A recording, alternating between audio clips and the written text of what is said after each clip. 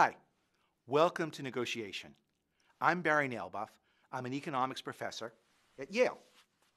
My specialty is game theory, and I'll be bringing that toolbox to bear as we explore how you can be a better negotiator.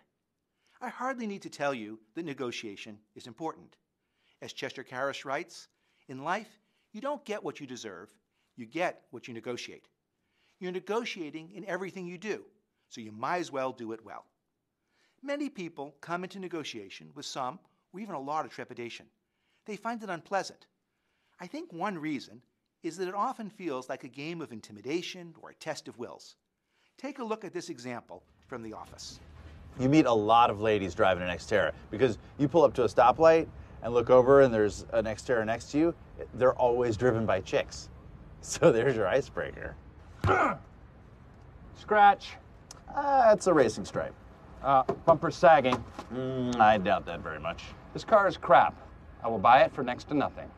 How next to? Well, here are your options. You can sell it for parts, drive it off a cliff, you can donate it to a person that you'd like to see die in a car crash, or you can sell it to me, and I'll use it as I would a wagon on my farm. It'll be towed by a donkey. I have to pick one of those? Yes. Can you go over those options again? Hey, you know what? You knock $1,500 off the price right now, and I will take it off your hands. It's got to be now. Well, I seal had the deal. The blue Let's book do it. values. Let's do this thing. 3, 2, 1. Can I 5, think about it? 4, 3, 2. Let Now, me think now, about it. now. Think about Say it. it. Do it I'm now. thinking about Do it. it now. I'm thinking. Do it. Shake my hand. You will sell me this car. Shake my hand. Yeah. All right. My approach is quite different from Dwight's. I take a principled approach to negotiation. That means I'm not going to teach you how to yell, scream, lie, or stonewall.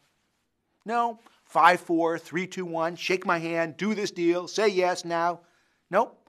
Instead, I'm going to present principles. These principles will allow you to make valid arguments that will persuade others. My first job is to persuade you. In my view, negotiation is all about the pie. I use the pie as a metaphor for what's at stake. The pie is the reason the negotiation is taking place. It's what the parties are trying to divide. The first question almost everyone asks is, how do you divide it? In particular, how do you get as big a slice as possible? Now that's a fine question, and I'll help you answer it. But it isn't where I start. My starting point is, what is the pie? And as you'll soon see, figuring out the pie isn't always so simple. But once you do, the negotiation becomes much simpler. You'll have a much better chance of figuring out how to make the pie bigger and how to make a good argument to get the biggest possible slice. That's good. That's better. Part of my goal is to turn a negotiation more into a math problem. I want the parties to engage in joint problem solving.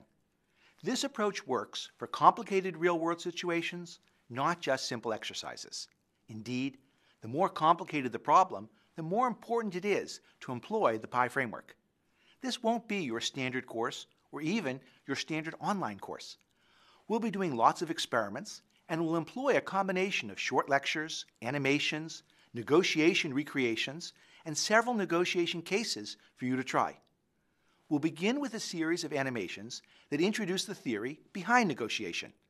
We'll start off simple, with just 2 parties and 1 issue, where everybody knows everything. But we'll build to negotiations with many issues and many parties, and where there are plenty of unknowns, enabling people to bluff and lie, which will make it even harder to figure out the pie. After the animations, you'll do your first negotiation, the Zinkit case. I don't recommend jumping ahead. You'll want to apply the principles we've covered to the case. So, let's begin.